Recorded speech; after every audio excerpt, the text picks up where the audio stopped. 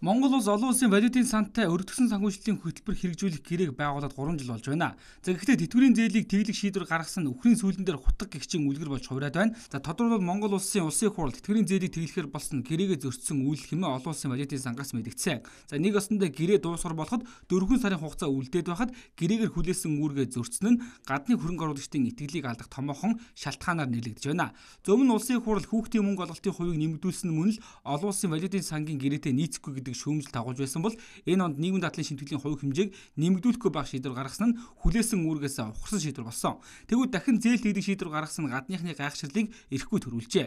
Засгийн газрын зүгээс зээл тэгдэг асуудлыг аль болох өөрсдөөсөө бултуулж байсан бол зээл тэгдэг шийдвэрийг дэмжсэн улсын хурлын гишүүдийн хувьд шийдвэр гаргахаас өмнө засгийн газар олон улсын валютын сантай хэлэлцээр хийж ойлголцох ёстой байсан гэдэг тайлбарыг хийж байна. Ер нь бол энэ шийдвэр гаргахаас өмнө валютын сантай тохирох ёстой юм л да. Валютын сан одоо хөтөлбөрөөр зогсоох юм бол Монгол улсын эдийн засгт бол их том эрсдэл үүснэ. Миний тоосч байгаагаар бол дахиад одоо энэ 20 онд валютын сангийн хөтөлбөр дуусна. Дахиад өргөжлөх ёстой. Тэгжээж одоо 24 он ч юм уу Монгол улсын эдийн засгт одоо зөв галдралд орох ийм нөхцөл бүрдэнэ гэж ойлгож байгаа. Тийм учраас валютын сантай бол маш сайн тохирох ёстой, уулзах ёстой.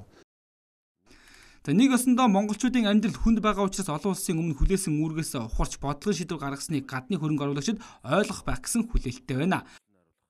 Би бол араач одоо валютын сан хөтөлбөр зогсоочихгүй болов уу гэж бодож байна. Тэгэхдээ ийм л дээ Монгол улсын амьдралын асуудал байна. Тэрийг бас бид нэр сайн тайлбарж хэлэх хэрэгтэй. Толгой нийгэм татгалын асуудал чинь амьдралын асуудал байхгүй юу? Ер нь бол гэрээгээ хүлээсэн үүргээ одоо биелүүлэхгүй байгаад байхад бол валютын сан хамтарч ажиллахгүй шүү дээ.